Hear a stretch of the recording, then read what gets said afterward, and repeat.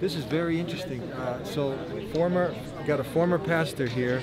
So you were actually trying to convert Muslims at one time. Yes, sir. Now you're listening to us here, listening to the D Show. You were watching the D Show before? Oh, man, since 2007 or 2008. Since 2007? Yes, sir. Yeah, tell us a little about that. Well, I was doing campus ministry at Penn State. I was a campus pastor at Penn State. So that's where I met a lot of people from other international students. A lot of them were practicing Muslims. Yeah. So at that point, I was trying to share my faith in Christ. We always came across Trinitarian issues, things like that. But I remember it was an atheist that actually said to me years ago, I was saying to them that Jesus was God at the time. They said, well, where is that a requirement in the Bible to obtain salvation? What if you don't believe that Jesus is God? Do you go to hell? And I could not find the answer in the Bible ever since. And I can never get a satisfactory answer. That's always in the back of my mind. But the deity of Christ was never a salvation issue to begin with. But Jesus never claims to be God anyway, in actuality, when you're honest about what the scriptures have to say. So the process of turning to Islam has been quite a process. It's not an overnight thing. No.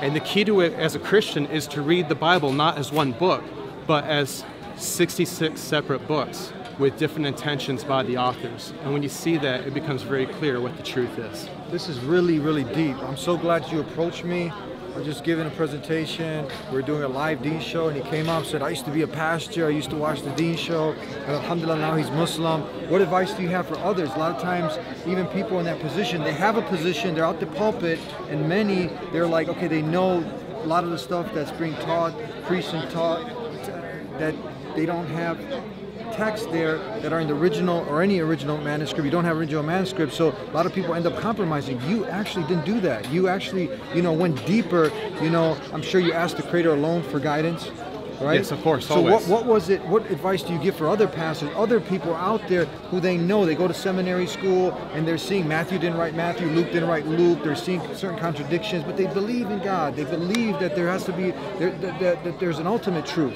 Like you did. What advice do you have for them? Well, it's interesting to say that because it's true. The Bible are actually anonymous letters. That's true. But that's not what my concern was. My concern is more the theology. And so when you see the words of Christ compared to Paul, I like to say to Christians today, they follow Paulianity, not really Christianity. Because what Jesus teaches is actually a different message than Paul. Paul says that he curses two people by name. Jesus says to forgive people. And he says on the cross, Father, forgive them, they know not what they do. But like I said, the Apostle Paul, he curses people. Jesus says that not one jot or tittle will go away from the law. But the Apostle Paul, he's against the eating restrictions, and he says the one who follows the Torah is accursed, even though Psalms 19 says that God reveals his life through the Torah. And all of Psalms 119 says that the Torah, the law, gives you life. So how can someone who is a believing Jew, Paul, say that he's against the Torah and you're cursed for that? And Jesus agrees with the Old Testament. And if you find Muhammad, you will find Jesus anyway, because Muhammad leads you to Jesus. And Jesus does give life, yes, but Muhammad, it's the message. They point to Allah, they point to one God. Jesus says, worship Allah, worship God. Muhammad says the same. Abraham says the same.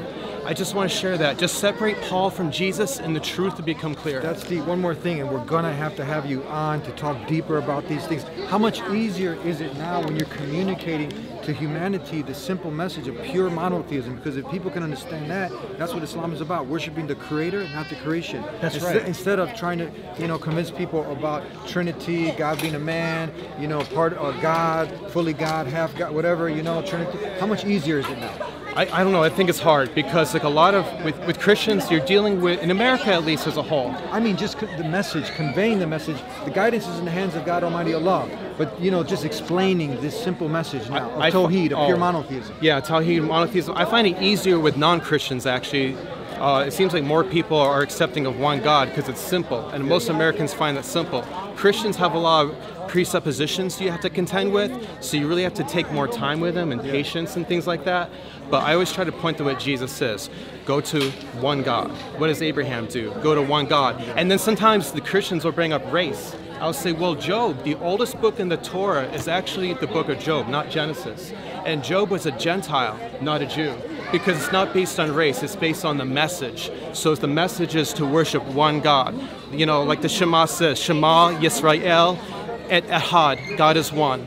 And so that's what Islam teaches, Tawheed, that God is one. And I feel like I got born again when I finally realized that God is one. That's it. La ilaha illallah, Muhammadur Rasulullah. There's nothing worthy of worship except the creator of the heavens and earth, Allah. Simple. That's what you have to do. Simple. Just worship one God and be obedient. Do your best. Just do your best to be obedient and worship one God. And give him thanks, because that's faith. Thank you so much. Thank you, sir. Here with former pastor, say your name again? Brad. Former Pastor Brad here on the Dean Show. We look forward to having you back for a real episode, God willing, inshallah. Inshallah. Thank you, sir.